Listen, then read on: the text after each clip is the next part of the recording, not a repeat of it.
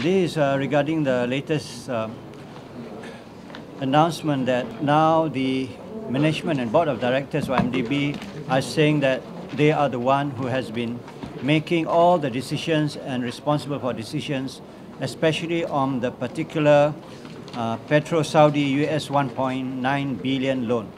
Now the question we are asking here is that why did it take them so long to come up with this declaration? Yeah?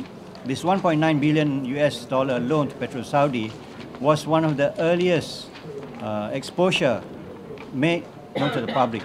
But it took them many months to come up with this so-called declaration that they were the one responsible.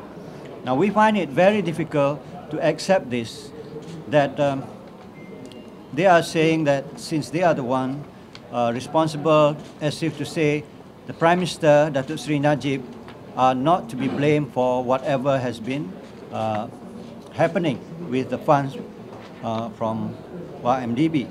What we like to ask is that the board of directors are supposed to be, and they are senior people in the corporate world with particular knowledge and experience. Now the three things we like to ask is that with their experience, firstly, TIA only survived for 9 months. 9 months. TIA is the Terengganu Investment Authority, which was preceding YMDB.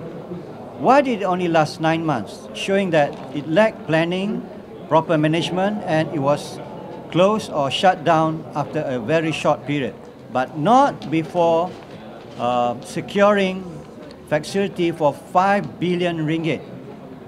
And this is considering a company does not have any project or any assets to its name.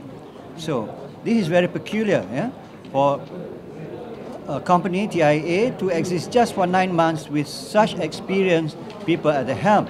This shows that there must have been some interference at a higher level.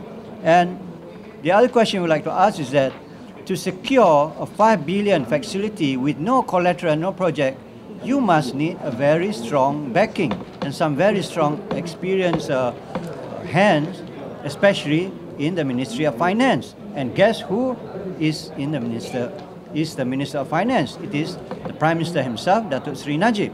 So everywhere you look, anyhow you look, the buck stopped at Datuk Seri Najib. So there's no point in this board of directors resigning or saying that they are responsible, because they already made an earlier announcement that they are going to resign anyway. So they are going to be the fall guy, they are going to be the scapegoat, and it is purely academic because of the earlier announcement that they are going to resign. Now the question is, why does not the Prime Minister take the blame himself?